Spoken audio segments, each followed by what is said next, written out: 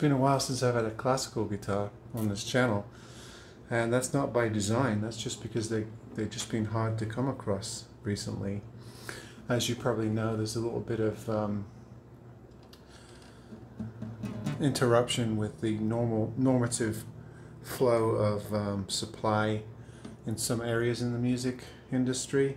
And one thing that I found more scarce in recent days is good quality classical guitars. So I managed to get hold of this really nice cedar top AC65 from Alvarez. And I don't think I've done a review of this exact model, although we've had a few Alvarez on this channel. So I thought to include it. I'll give you a close-up. Really nice solid red western cedar on the top, which, as you know, I'm a fan of. Really nice quality mahogany on the back and ribs, rosewood fretboard, mahogany neck, and rosewood faced headstock with the well-known Alvarez design on it. This says handcrafted. These aren't cheap. These are up in the $500 range. So if you can get hold of one of these for somewhere around $400, you're doing well. And that's because it has a solid cedar top. Those tend to be a bit more expensive. Bone nut and saddle, all rosewood bound, so it's all wood binding.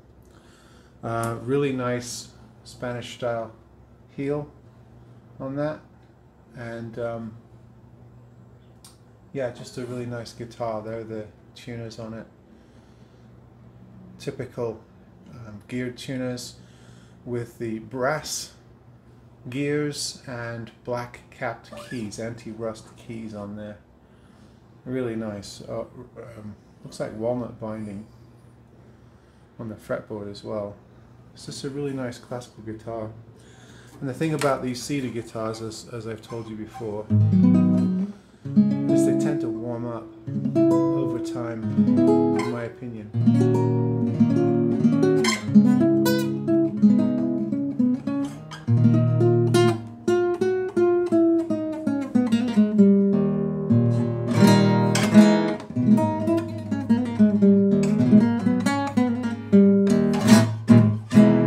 Yeah, it's got a nice snap to it.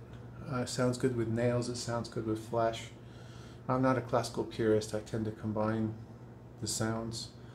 Not much more to say about it. Alvarez has just always been a class act in all areas of guitar, particularly with classical and acoustic solid top models. Now the back and sides aren't solid on this. If they were, it would probably could be closer to $1,000. But that's not to take away from the sound. You know, sometimes these solid tops with laminate back and sides can give you a lot of guitar for your money. So yeah, it's that cedar top that's giving you a lot of the resonance in the sound here. It's bright at the moment. I do think it'll warm up. But of course you need a bit of brightness with classical guitar. You need some articulation.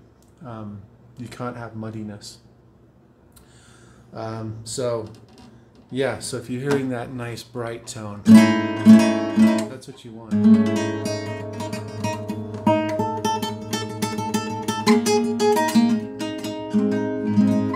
Anyway, yeah, so something to put on your radar for anyone looking for a good quality classical guitar. And you might find one of these used in the $350 range. So it puts it with the sort of Cordoba C5s, some of the Cremona, the S65, I think. This is right in that range. We've had a couple of Takaminis in this range as well. Yeah, it's good quality cedar top. Oh, and by the way, the rosette on this is not a decal, it's actually inlaid. So that's what you get with a slightly nicer guitar as well. Sometimes the decal stickers can look fairly cheap, and you can kind of see with your naked eye that the craftsmanship is really not quite there. But with this, there's no problems with that at all. Typical tie bar bridge, classical style bridge, bow nut and saddle, as I said. Yeah, this is a nice guitar. Unfortunately, it does not come with a case, which is a bit annoying. But you know, there's plenty of classical guitar case and bag options. So you'll have to order one extra if you get something like this. Something this nice, I would think a really good padded bag or a hard case would be worth the extra investment. If you're going to spend $400 or $500 on a guitar, I think, you know, spending $100 on a case is probably worthwhile. But anyway, thought I'd show it to you while it's here. Very fun to play. Really nicely made guitar. Very handsome.